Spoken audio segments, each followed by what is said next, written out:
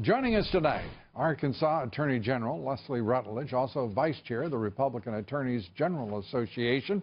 And it's great to have you in New York City in the studio. Well, thank you, Lou. It's good to be here.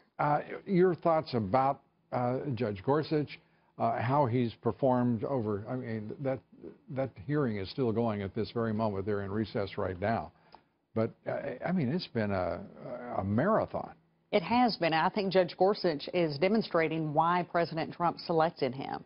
He has handled the questions from the senators with class and grace, talking about the importance of a fair judiciary and why he will not answer the questions on specific issues that they have asked him to. And unfortunately, we have too many senators that are wanting a judge to only agree with their point of view. Right.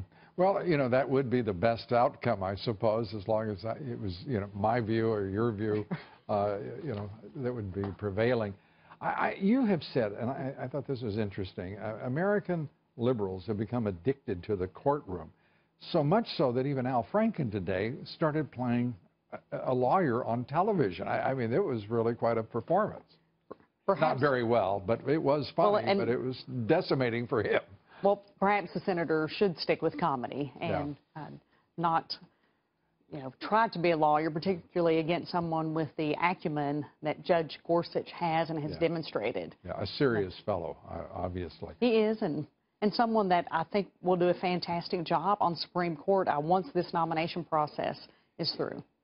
You give us your sense, if you would, because Mitch McConnell today said something I found very troubling, and that is the possibility, if not the prospect, that the Democrats are really moving here toward not filling Justice Scalia's seat at all, that might be their end game.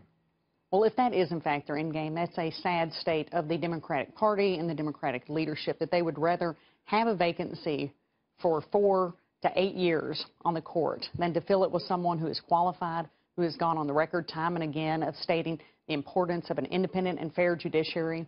When people go into the courtroom, Lou, that's what they want. They want a judge, and that's what they expect, a judge who is fair and independent and who will only read the law and not put his or her own thoughts and own preferences into the law, but strictly look at the law and uphold and defend the rule of law.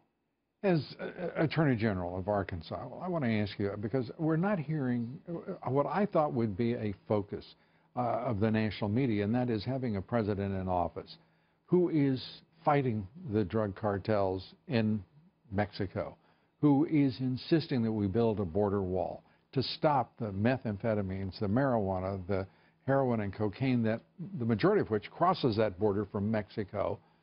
And we're watching the left-wing national media, the left itself, ignore the challenge that President Trump has taken on here. They have, unfortunately, as you say, Lou, ignored this. And we do have a president that is wanting to fight crime, to take the fight to the inner cities, to stop the influx of illegal drugs, of illegal, dangerous, violent criminals into our country. And we have a president that's willing to stand up for the American people, because they have been the silent majority that have been harmed by the influx of those things. We also have an epidemic of prescription drug abuse, and that's why we've seen the rise of heroin coming across our border and coming into our cities, and a number of overdoses as a result of that. An epidemic of them nationwide. It has been. Attorney General, great to have you with us. Thank you, Lou. Attorney General Leslie Rutledge of the great state of Arkansas. Great to have you here. Thank you, Lou. Look forward to seeing you.